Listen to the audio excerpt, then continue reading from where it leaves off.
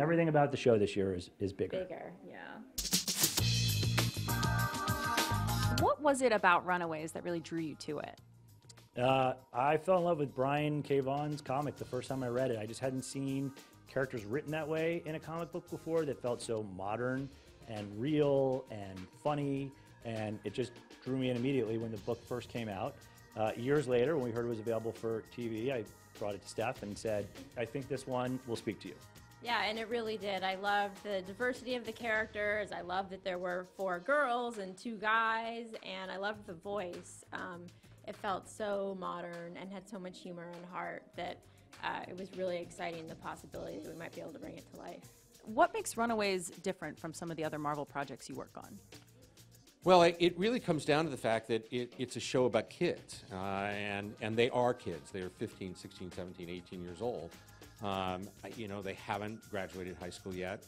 You know, when you compare that to our other shows, you know, with the exception of Cloak and Dagger, they're adults. You know, at the end of the day, Matt Murdock and Jessica Jones, I mean, their lives may not be going the way that they want to, but they know what they're doing tomorrow. They have a job that they have to go to. They have a place that they live. All of those things exist. Our kids are dealing with something on a very basic level, which is, what are we going to do tomorrow? In season 1, we got a little taste of everybody's abilities. How is that changing for season 2?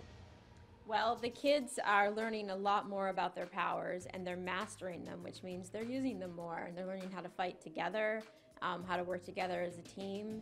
So that whole aspect of the show is a lot bigger this year. It's got a lot more scope, a lot more powers.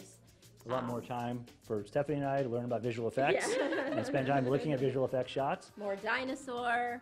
What is it like for these kids who have to be on the run with a dinosaur? It's definitely complicated. Yeah. Obviously, these are kids. Shopping cart is involved. Yeah, that's true.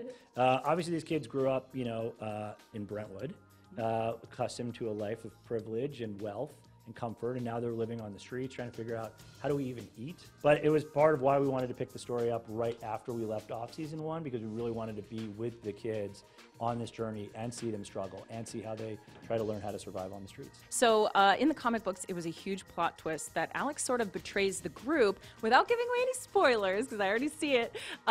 Is that maybe something we'll explore, or maybe the cast, you know, is looking for as they're reading the scripts? Let's just put it this way.